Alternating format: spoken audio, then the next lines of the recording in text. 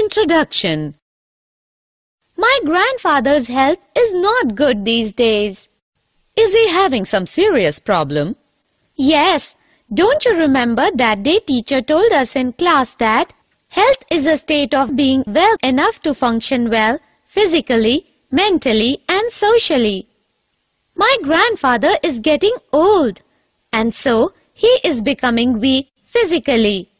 Yes, I remember that teacher also told us that the health of all organisms depends on their environment.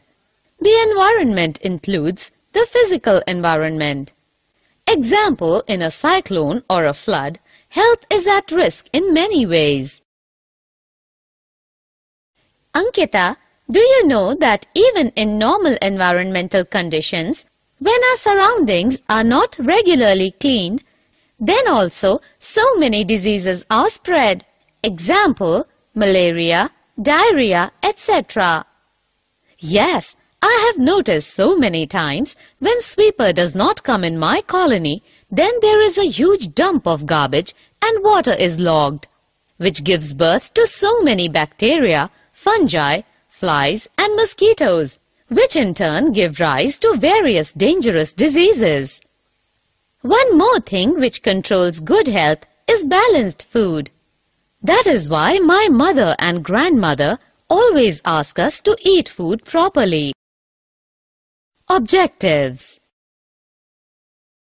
At the end of this lesson, you will be able to define health and disease, identify types of diseases, understand acute and chronic diseases, understand congenital and acquired diseases, understand the difference between infectious and non-infectious diseases, find the symptoms of various diseases, find principle of treatment, find principle of prevention of disease, understand vaccination. Disease. Do you know that when we are unhealthy, then we are having one or more diseases? Disease, what is that? I have read that disease means disturbed ease.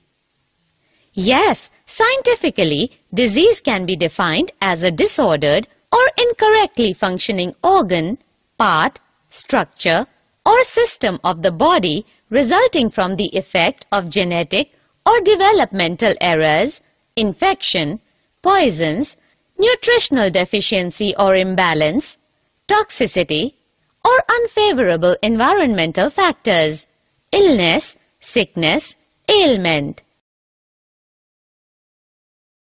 Types of diseases. Can you tell me how many types of diseases are there? Yes, human diseases are grouped into 4 categories: acute, chronic, congenital, and acquired. Acute disease. Yes, I know that acute diseases are those diseases whose effects come on suddenly and affect the body quickly. Example, influenza. Chronic disease. And chronic diseases are those diseases whose symptoms last for months or years. Example, elephantiasis, tuberculosis, etc. Congenital disease. Congenital diseases are those which are present since birth. Example, albinism, hemophilia. Acquired disease.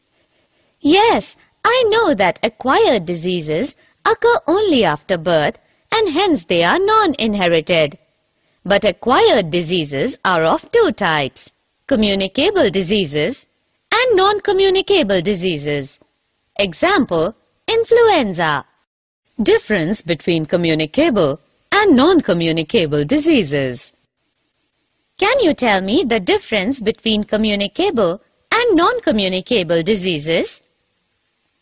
Yes, communicable can be transmitted from an infected person to a healthy person, while non-communicable diseases cannot be transmitted. Communicable diseases are caused by microbes called pathogens. Non-communicable diseases are caused by deficiency of nutrient or hormone or degeneration of tissue or tumor formation or hypersensitivity of body. Symptoms of diseases. Ankita, I want to tell you that disease symptoms are of two types: organo or tissue-specific manifestations and common manifestations. Principle of treatment. Okay, Madhuri, I also want to tell you the principle of treatment of various diseases are symptom-directed and pathogen-directed. Principle of prevention. Similarly, there are two broad methods of prevention of disease: general ways and specific ways. Vaccination. I have been vaccinated for measles, mumps and rubella. What is vaccination? 2 centuries ago, an English physician named Edward Jenner realized that milkmaids who had cowpox did not catch smallpox even during epidemics. Cowpox is a very mild disease. Jenner tried deliberately giving cowpox to people and found that they were now resistant to smallpox. This was because the smallpox virus is closely related to the cowpox virus. Cow is vacca in Latin and cowpox is vaccinia. From these two words, the word vaccination has been derived. So we can say that vaccination is the administration of antigenic or a vaccine to stimulate the immune system of an individual to develop adaptive immunity to a disease. Summary. Let us summarize what we have learned. Health is a state of physical, mental, and social well-being. The health of an individual is dependent on his or her physical surroundings and his or her economic status. Diseases are classified as acute or chronic depending on their duration, contagious or acquired on the basis of heredity or developed during lifetime. Disease can be due to infectious or non-infectious causes. Infectious agents belong to different categories of organisms and may be unicellular and microscopic or multicellular.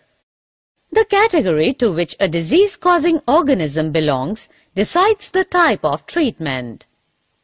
Infectious agents are spread through air, water, physical contact, or vectors. Prevention of disease is more desirable than its successful treatment. Infectious diseases can be prevented by public health hygiene measures that reduce exposure to infectious agents.